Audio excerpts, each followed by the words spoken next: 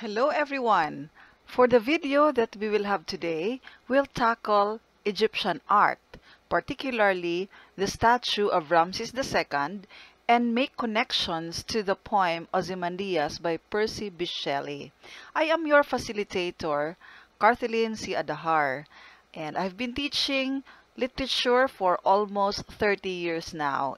And for this video, aside from talking about the poem Ozymandias, we will also relate it to contemporary issues and always reflect how we can connect ourselves to the poem.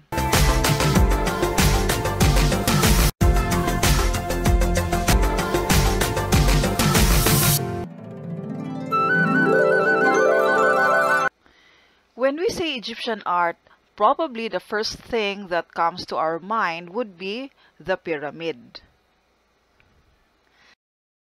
The beginning of the pyramid was rooted in the belief of the Egyptians in the afterlife.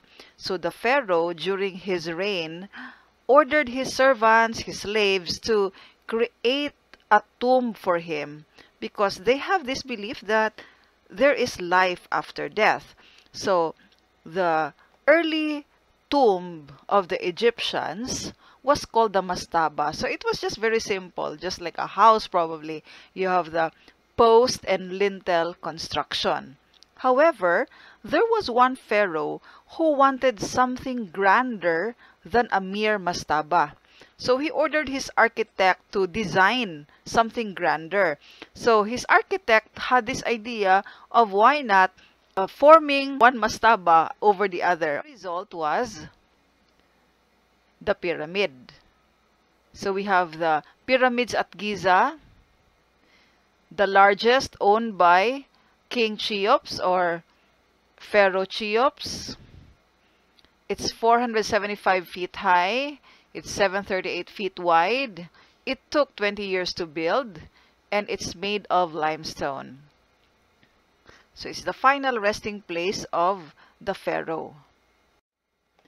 And also we can remember or recall the great Sphinx at Giza with Pharaoh Khafre with the body of a lion. Aside from the pyramids, one requirement would be the statues for the tombs. So it would depict the pharaoh to be sitting, one hand on his knee, and the men with darker skin than women. And yes, it's a requirement that every tomb should have a statue. Why? Because they have this belief that in case the mummified body would be destroyed, there is a place for the soul to transfer or to live, which is the statue. That's why it should be depicted as young and healthy looking. So this is one example where you have the woman, okay, which is having lighter skin or lighter skin color than men. This is one example of a colossal statue. I got this photo from the National Geographic magazine. So issue April 1991. So this is the great Ramses II at the British Museum. So when it was brought to the British Museum. So you see the contrast, the people looking at it look small in contrast to the huge statue. These are other photos from the same magazine in National Geographic, still owned by Ramses II. I also got this photo from the same magazine. It is said that Ramses died at around 90 years old, but his mummified body evaded destruction for 3,000 years.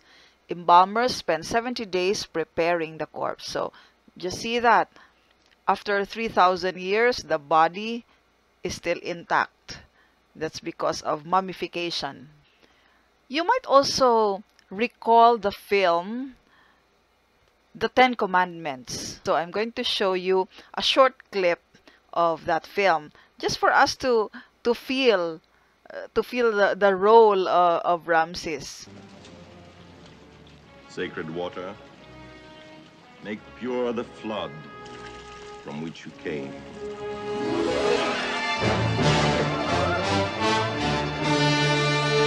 Now, we have the poem Ozymandias written by Percy Bysshe Shelley. So it was done in 1818, and documents would tell us that Shelley composed it soon after the British Museum acquired a large fragment of a statue of Ramses II from the 13th century BC. So the name Ozymandias is the same as Ramses II. So if you look at Egyptian history, there are many Ramseses, but it is said that it was Ramses II who was also called Ozymandias, and the same pharaoh during the time of Moses. And you might also be familiar with Shelley, as you have heard Mary Shelley. So Mary Shelley was his wife, and Mary Shelley wrote Frankenstein. Let's take a look at the poem. I met a traveler from an antique land who said, "Two vast and trunkless legs of stone stand in the desert. Near them on the sand, half sunk, a shuttered visage lies, whose frown and wrinkled lip and sneer of cold command tell that its sculptor well those passions read which yet survive, stamped on these lifeless things, the hand that mocked them and the heart that fed. And on the pedestal these words appear, My name is Ozymandias, King of Kings. Look on my works, ye mighty, and despair. Nothing beside remains. Round the decay of that colossal wreck, boundless and bare, the lone and level sands stretch far away." When I discuss this poem to my students, the first thing I would do is let them pretend to be the traveler. So if you take a look at the first line, I met a traveler. So you have the persona I, okay? And this persona met a traveler, and this traveler was the one narrating to the persona what he saw from the antique land. So this antique land here, when we say antique, it's old or ancient. So that actually refers to Egypt. Okay, so this traveler was from Egypt, and he was telling the persona what he saw. Okay, so when I discuss this to my students, I tell them first to imagine what they have read. So an initial activity that I would ask them to do would be draw what you saw from the antique land. If you were the traveler, make it accurate and complete. Pay attention to the details described by Shelley. Because for me, when you have a poem, you have to visualize what you are reading. So what did you see, or what do you see? If you are the traveler, what do you see? So you may start your drawing if you like. And afterwards, I will ask my student, what was seen by the traveler in the antique land? And the second question, what does the word them refer to in line 3? Okay? So what was seen by the traveler? So you have in line 2, two vast and trunkless legs of stone. So what did he see? He saw legs, but these legs are trunkless. When we say trunkless, you don't have the body anymore, only the legs, just like the trunk of a tree, right? So when you say trunkless legs, only the legs are standing. And these legs are made of stone, and they are big, as shown in the words, two vast and trunkless legs of stone. And they are standing in the desert. Okay, so you see a statue, but it's trunkless. Only the legs are standing in the desert. Near them, so line 3, the word them, the pronoun them here refers to the legs. So meaning near the legs on the sand, half sunk, a shuttered visage lies. So visage is a face. Okay? So, but it is shattered. So you see the entire statue is ruined already. The body is not there, only the legs are standing, and near the legs you have the visage. And what is in the visage or in the face? Is it smiling? Or what? So lines 4 and 5 would tell us the facial expression found in the statue or in the visage, whose frown. So it's frowning, and wrinkled lip and sneer of cold command. So you have in line 5, cold command. So we already know that Ozymandias is the pharaoh, Ramses II. So with this, when he gives command, what is your impression? It's cold command. So in literature, particularly in poetry, we have this thing called connotation. So what can be the connotation of the word cold? So just like in a relationship, when you are cold with one another, meaning there's no warmth in your love, right? So cold command. So what can be the connotations here? So probably he was a dictator. When he would give command, he was authoritative. So those synonyms, okay? And line 6 would tell us something about the maker of the statue. Tell that its sculptor, well, those passions red which yet survive, stamped on these lifeless things. So lifeless things here would refer to the entire statue, but things because they are now in fragments, okay? So when the sculptor made the statue, the true personality of Ozymandias was stamped, or let's say was sealed, okay? So in Tagalog or in Filipino, stamped would be tatak, natatak sa mga bagay, okay? So stamped on these lifeless things. So the real personality of Ozymandias is found in that statue. The hand that mocked them. Here, the hand here would refer to the hand of the sculptor, the one making the statue. And when he made it, it's like in a mocking way. That's also possible. Alright? Because he saw the true personality of Ozymandias. So he was just truthful to what he saw in real life. And he depicted that in the statue that he made. The heart that fed here, the heart refers to the heart of the pharaoh. Okay? So, the pharaoh contributed to the making of the statue because it was his true personality that is depicted in the sculpture. Okay. And aside from that, aside from the legs that we see, aside from the visage that is shattered, we also see pedestal. Alright, line 9. And on the pedestal, these words appear. So what's written on the pedestal? So pedestal is like the base in a statue. Okay? So that's what's written. My name is Ozymandias, King of Kings. Look on my works, ye mighty and despair. So we'll take a look at those lines later on.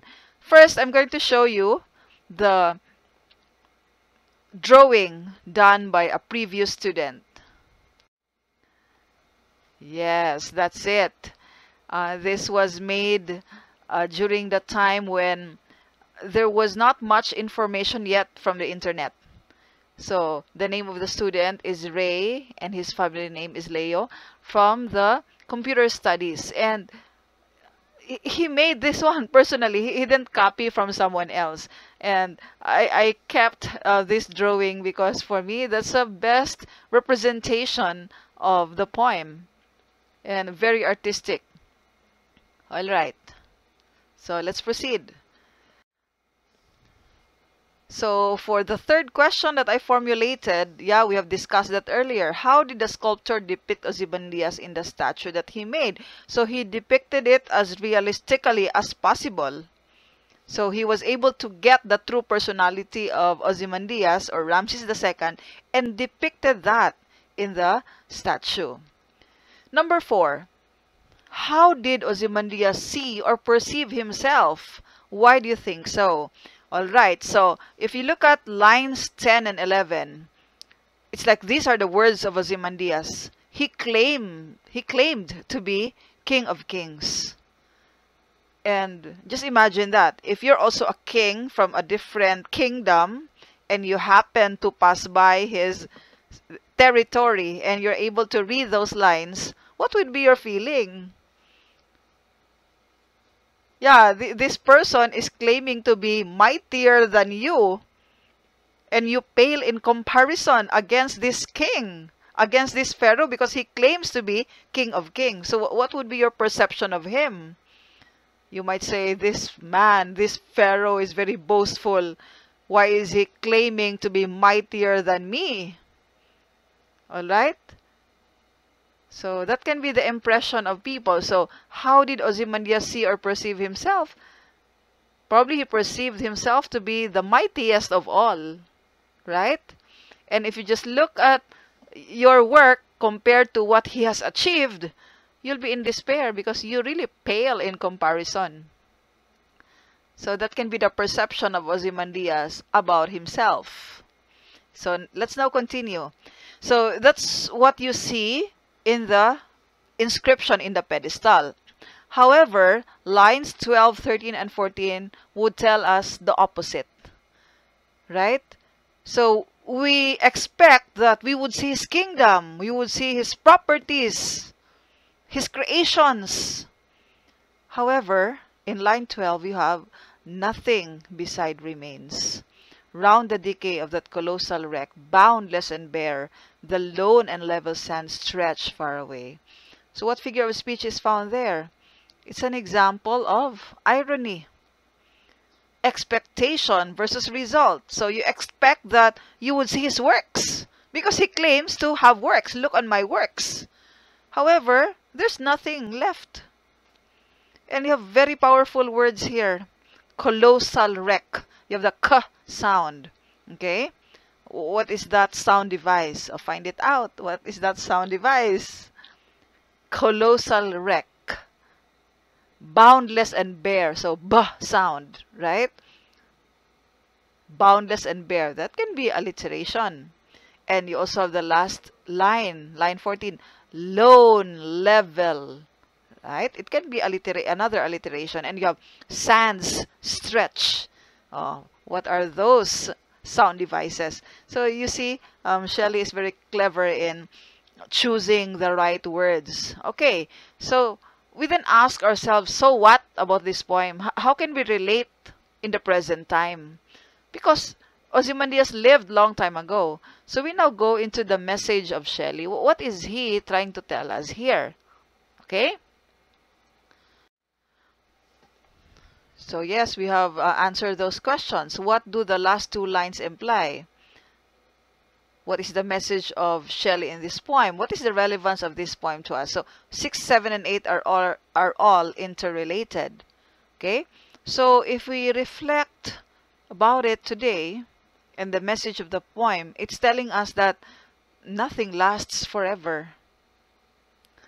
There was one pharaoh who claimed to be the king of kings. But where are his works now? You cannot see them anymore. So, in poetry, we then go back to ourselves. We make connections. Okay? Then we're able to reflect that in our lives, probably we crave for power, or we boast to people that we own this, I have this latest gadget, I have these achievements. There is nothing wrong with being proud of what you have achieved. However, I believe that there can be limits to it. So what are those limits? When, let us say, we think so highly of ourselves and we maltreat people who are less educated or who are less fortunate, I think that's where our flaw will be, right? Yeah, there's nothing wrong with achieving things, but we have to realize that there is an end to it, or nothing is permanent. Okay? Soon we'll be gone in this world. And I'm going to share an essay written by Fr Miguel Bernad of the Society of Jesus, and he titled it A Shattered Visage. So he was talking about the bust of President Ferdinand Marcos, created in 1978 to 1980. It's 98 feet high, okay, in Pugo, La Union, Philippines, but it was destroyed in 2002. There is a well-known poem by Shelley about a once colossal statue that was in ruins in the desert. Standing on the pedestal were the two huge legs, but the rest of the body was gone. Nearby, half buried in the sand, was the shattered visage, the remnant of the once colossal face. There was enough, however, to indicate that it had been the face of a ruthless and all-powerful monarch whose every wish was law. On the pedestal was the inscription, "My name is Ozymandias, King of Kings. Look on my works, ye mighty and despair." That poem came to mind the other day when I read of Marcus's huge bust having been blown up by dynamite. It had indeed been colossal, 30 meters or 90 feet high, probably the largest representation of a human face in the world. When that huge statue was erected, doubtless at enormous cost, it was probably intended to last forever. It was to be a perpetual memorial to Ferdinand Marcos's greatness.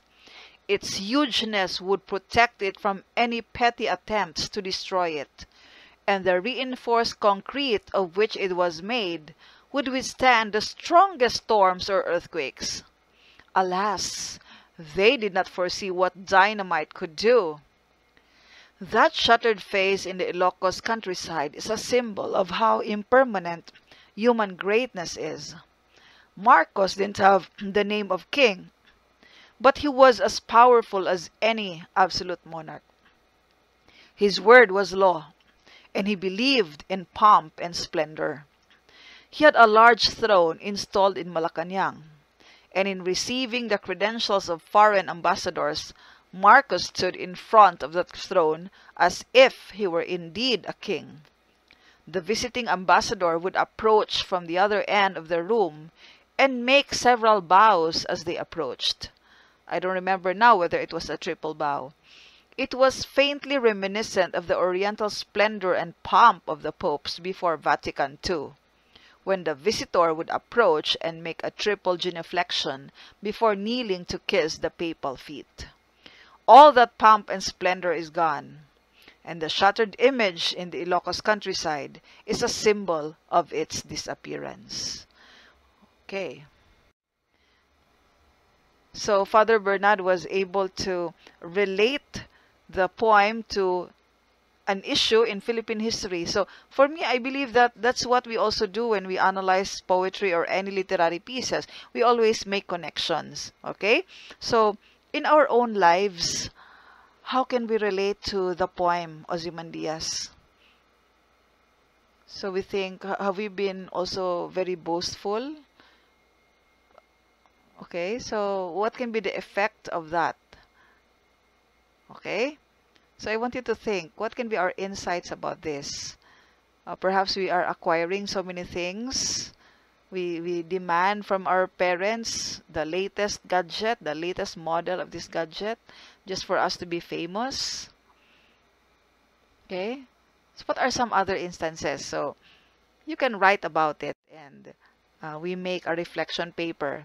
So write a short reflection essay in relation to the message of the poem Ozymandias by Percy Bysshe Shelley. Because I believe that when we have a literary piece, we will always find connections between it and our lives.